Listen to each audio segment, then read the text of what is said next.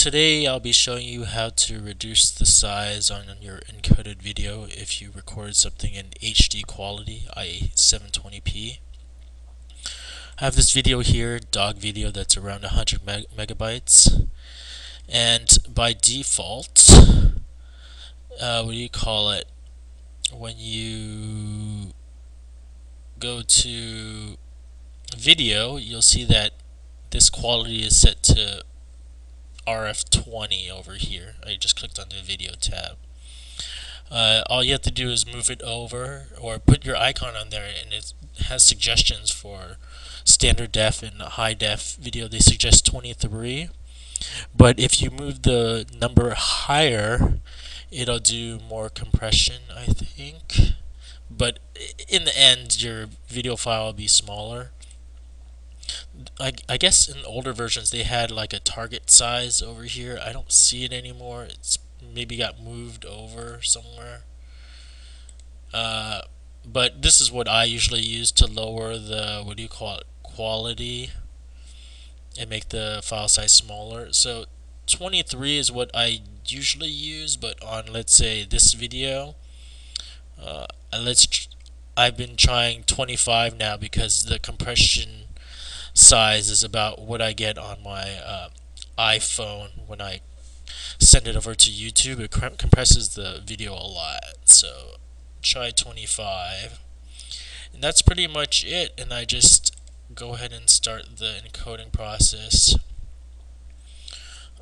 This will take a few minutes, like 2 minutes. My computer is pretty old. It's just an old dual core 3 gigahertz E8400 CPU.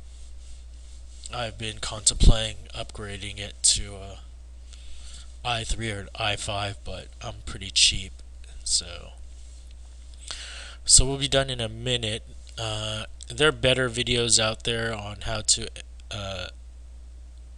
increase the compression on Handbrake. I just wanted to do this just for fun. So you can fool around with this. You can fool around with the other settings, but this constant quality RF for video settings is the easiest thing for me. I'm not super smart. I just like things that are easy. So let's see. I guess it might take like 2 minutes. So I really like using Handbrake, but someone recommended me another tool, which I'll probably post on their description. I forgot the name. It also does encoding, and it's free, but it was made in China by some developer, so I'll probably do a short review on that. So we're almost done with encoding the video. Once it's done, I'll try seeing how big the size is and playing the video.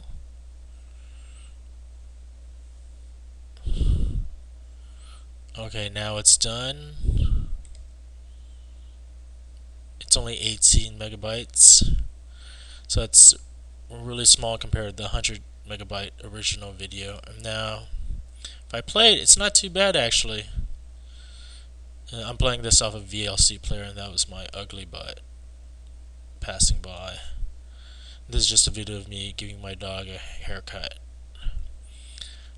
And so that's one of the easier ways. I'm sure there's better videos on how to do the best compression for your HD video. So for regular video, let's say it wasn't HD, like non-HD, 640 by 480, you could do something lower value like a 22 or 20 as they recommend here. Okie dokie, good luck.